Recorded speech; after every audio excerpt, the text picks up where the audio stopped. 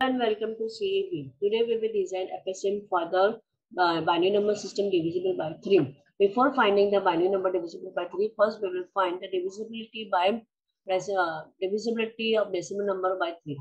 So decimal number means 0 to 9. So after finding divisibility, after checking the divisibility, we came to know that 0, 3, 6, 9 are the number which are having the remainder 0. So that is indicated by the name, good name as 0. 147 which are having remainder 1 are indicated by the name S1. 258 which are having remainder 2 is indicated by the name S2. Now we know the divisibility number by 3, but that is not our question. Our question was binary number divisible by 3. So what we are going to do, we are going to convert the decimal number into binary number. The decimal number when converted into binary number is how we are going to convert. We are going to take either 0 or 1. So decimal number 0 is 0, decimal number 1 is 1, decimal number 2 is 1, 0, decimal number 3 is 1, 1, decimal number 4 is 1, 0, 0, and so on. Now we will find out the thesis solution. Already we had given a name to the remainder as S0, S1, and S2 based on the remainders. Now, as we are having binary number, we are going to take two tape because the symbols that we are going to consider will be either 0 or 1. Now, what will be the initial state? The initial state will be, in the case of divisibility, always we are going to consider S0 as the initial state because the previous remainder is 0. Okay, now we will consider the bit as either 0 or 1 because this is the binary number system. So, which number is represented here is 0. 0 means 0. So, what is the remainder of 0? Remainder 0 when divided by 3, the remainder will be 0. Which state is representing remainder 0 is S0. Now, this is number 1 in binary. Now, what is the decimal equivalent is 1. So, whether 1 is divisible by 3, no, with the remainder 1, and which state is representing remainder 1 is S1. Now, this state S0 is already considered here. Now, this is a new state. So, now we will consider S1 state. So, which state is represented by S1 state? S1 state is representing string 1. Now, we will write S1 with again 2 tape. So, this is your S1, which is having its own string 1. And then the second bit can be either 0 or second bit can be 1 because this is binary number system. Now, 1, 0. 1, 0 is what is the equivalent of 1, 0 in decimal number system? 1, 0 represents number 2. Number 2 is divisible by 3, no, having the remainder 2. Which state is representing remainder 2? S2 state is representing remainder 2. Now 1, 1. 1, 1 in the binary. What is the decimal equivalent of 1? 1 is 3. Whether the 3 is divisible by 3? Yes. With the remainder 0. Which state is representing remainder 0? S0 state. Now, which state? Now here we are having S2 state and S0 state. After which S0 state is already considered here. So no need of considering S0 again and again. And the new state that is generated is S2. Now we'll consider S2 state.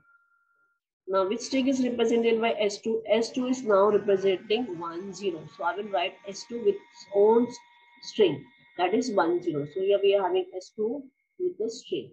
This is your S2. Now we are waiting for the next bit. Next bit can be either 0 or it can be 1. So 1, 0, 0. Which string is generated here?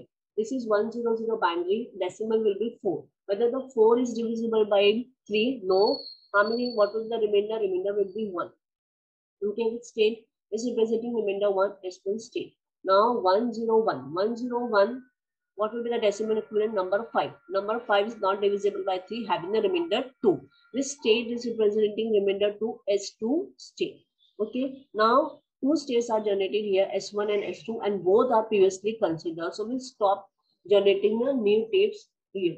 Now what we are going to do now, after finishing the consideration of the tape method, what we are going to do now, we are going to design, we are going to write the two functions. We are writing the STF function in which we are having input with the state goes to the next state, and we are having second function which is MAF, input with the next state, input with the state goes generating the result. So here first of all we are writing the STF function.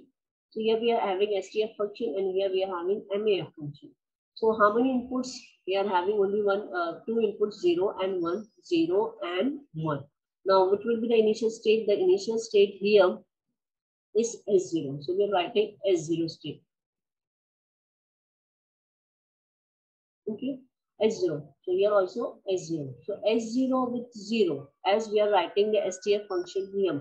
So what we are going to write here in the this thing, in the cell of your table, STF table, we are going to write the state.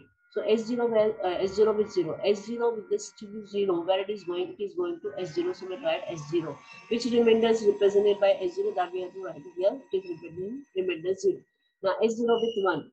S0 with 1, what will be the resultant state? S0 with 1 is going to S1 state, which remainder is represented by S1 is 1. Now the resultant state is S1. Now S1 with 0, what was the resultant state is S2. So here also S1. S1 with 0 is going to S2 state. What is the remainder? S2 is 2. Now S1 with 1. S1 with 1 is going to S2 state. So it is going to S2 state. What is the output of the S2 state is 0. Okay. Now we are going to consider S2. Now S2 with 0. The remainder was 1. So S2 with 0. What is the remainder? 1 is nothing but S1 state. So it is again S2 with S1 is going to is generating remainder 1. S2 with 1. S2 with 1. Remainder is 2. That is going to S2 state. So S2 with 1 is remainder 2. So this is how we have completed the table. Now we will draw the diagram, state transition diagram. So we'll draw first the initial state. Here the initial state is S0, and this is also the final state because it is showing the divisibility. So S0 with 0, where it is going? It is going to S0. Now what is the output associated with S0? We are going to append here. Now S0 with 1, where it is going? S0 with 1, it is going to S1 state. What is the output is 1. Now S1 with 0, where it is going? S1 with 0, it is going to S2. What is the output associated with S2 is 2. Now S1 with 0, it is going to S0 state. Sorry, it is S1 with 1, it is going to S0 with the output 0.